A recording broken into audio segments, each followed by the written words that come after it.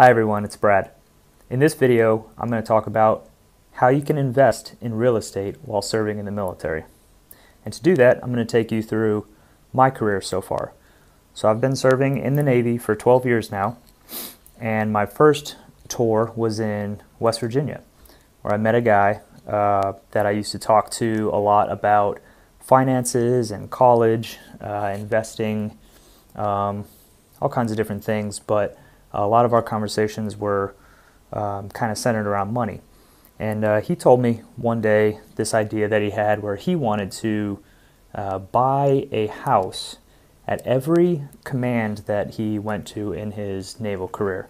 And he had done that so far, and he had been in for a little while. And I thought this was really interesting.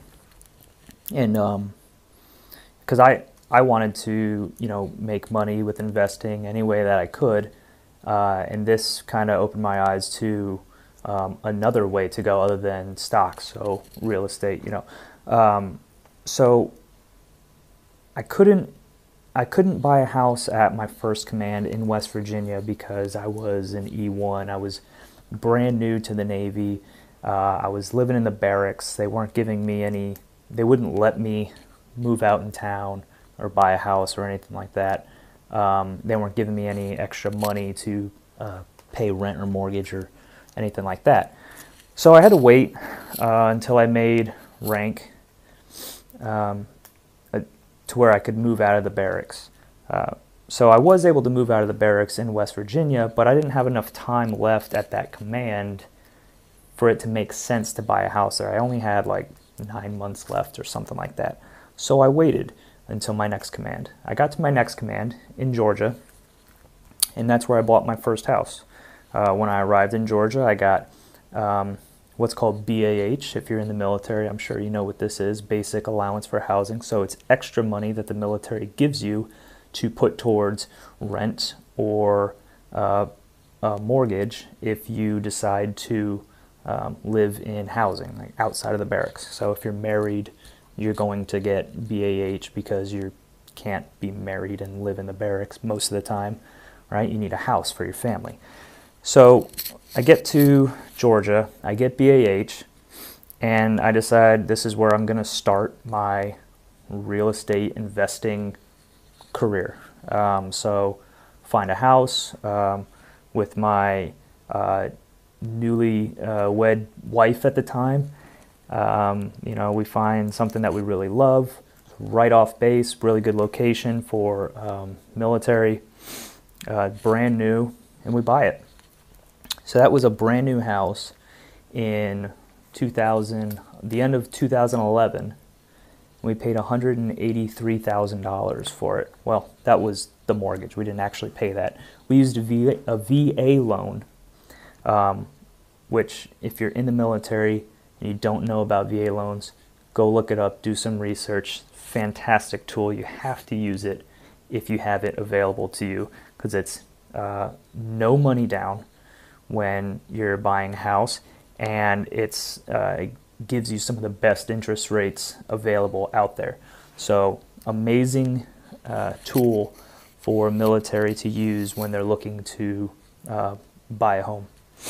So we use our VA loan. We buy our house in Georgia, $183,000, and we live there, and we're paying down mortgage for the 3 years that we're there.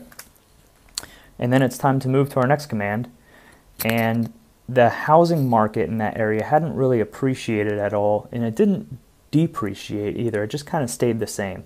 So the house was still worth around $183,000, some maybe a couple grand in either direction. I don't remember, but it was insignificant to where if we sold the house at the time, we were going to lose money just because you have to pay realtor fees, closing costs, and things like that, and that can add up quick. So we hadn't paid enough into our principal on the mortgage to offset those costs. So I was like, okay, we're going to rent it out. So we got a renter in there. We moved to our next command in Hawaii. And remember that guy at the beginning of the story said, I want to buy a house at every command I go to. I just want this fleet of houses that I'm building up over the course of my career, 20 years in the Navy or any branch, doesn't matter. And by the end of your career, you got 5-6 houses in 5-6 different locations. You're renting them all out. You're making, your renters are paying your mortgage for you. You've got all this cash flow. You're building up equity in all of these properties. And then you also have the option to sell them and make money if you want. So that was the idea. And I got to Hawaii, and they're selling shacks out there for $500,000. I'm like, well, this isn't going to work now. So we ended up renting in Hawaii for 3 years, and it felt like I was just taking a pile of money and lighting it on fire every day, every month. I hate renting so much because you feel like you're just throwing money away. But I just didn't feel like it was worth the risk in Hawaii to put $500,000 towards something when I wasn't making very much money at the time, to where if the housing market crashed, I couldn't really afford that. Whereas, a $183,000 house in Augusta, if the housing market crashes, you're still going to take a big hit on that. If you lose 20% on that, that's almost $40,000. That's huge. But you can continue to rent it out until the housing market comes back and work that back. If you lose 20% on a house in Hawaii that's $500,000, you just lost $100,000. Big difference. So I didn't feel that it was worth the risk in Hawaii to buy a house out there, so we rented. Meanwhile, continued to have renters in our Georgia house, paying down mortgage, building up equity, all good things. So we do 3 years in Hawaii, and then we move to Tampa. That's our fourth duty station now, our fourth command. And the housing market there was much better than Hawaii. Not as good as Georgia, but still a lot better. It's kind of in the middle. So the Tampa Bay area, we bought a house 2 years ago now, almost 2 years, 2 years ago now, for $285,000. And we've been fortunate that the value of that house has gone up to about $325,000 now. So just in value alone, just in principal, we've made $285 to $325, so that's $40,000 in equity just from the value of the house appreciating over the 2 years that we've been stationed there. And that doesn't include every month we're paying down, we're paying towards the principal on the loan, building up equity in the house. Meanwhile, we're renting out the Augusta house still, the Georgia house still, to renters out there who are paying down our loan, building up equity for us. So just recently we sold that Georgia house. So like I said, we bought it for $183. We ended up selling it, and after closing costs, realtor costs and things like that, we made $30,000 profit. And that was without that house really appreciating a whole lot in value too much. That housing market has stayed pretty flat for a long time now. So that was, we were honestly, we were fortunate with that kind of housing market. We were pretty fortunate to make money, and we made money because we stuck it out. We continued to rent that house out, renter after renter, and just kept going until we built up enough equity.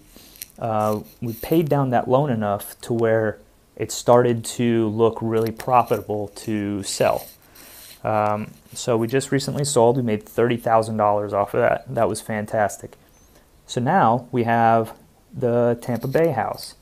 We're paying down principal. We are the house is appreciating in value, and now we're looking at, where are we going for our next command soon? We plan on buying another house there as well. When we move from Tampa, we'll have a decision to make. Are we going to rent it out, or are we going to sell? And I imagine this is going to be a similar decision I have to make at every command that I leave. Is it more worthwhile to sell the house when we leave, or to continue to rent it out? And that just depends on, to me personally, it depends on the value of the house at the time compared to the loan that we have on it.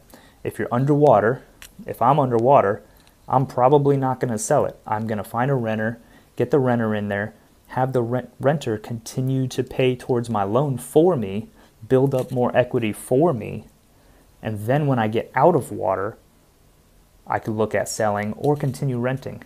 I'm not going to take a loss. But if I'm above water, if, like I said, we have $40,000 just from appreciation loan, that doesn't include what we've paid towards the loan. We have $40,000 in equity in appreciation right now. If I had to make the decision to sell or rent it out right now, I might be more likely to sell, because I know that it's going to be money in my pocket right now if I sell it. So that's something to think about every time you change commands. Do you want to have this 20-year career in the military where you buy 5-6 houses and you've got renters in all of them, and you're just building up all of this value and cash flow regardless of if the market is going up or down? Or do you want to build up a little bit of value and then sell it and take your 30 grand, 50 grand, whatever, and move on to the next one? There's pros and cons to both of those approaches. So if you are selling and making 30, 50 grand each time, you are limiting your risk, right? You have far less debt on the books in your credit, right? I mean, a mortgage is still debt. $300,000 mortgage is still debt on your record. So there's a lot of risk there if the market crashes or something like that, or if you lose your job. And it's very hard to lose your job in the military, but it can happen. So there's a lot of risk there. So pros and cons to both sides. But I wanted to get this information out there to help people that are interested in this kind of stuff. So if you're out there watching this video and you're thinking about getting into real estate, whether you're in the military or not, honestly, this approach I think applies to everyone, not just military. This worked for me because I'm in the military and I was moving every 3 years, and I had an opportunity to get into a new housing market and buy another house and things like that. So things to think about. That's all I've got for this video. If you liked it, please consider hitting the like button, the subscribe button, leaving a comment below. That helps my channel out a lot. And if you subscribe, you'll get to see more content like this. So thanks, everyone.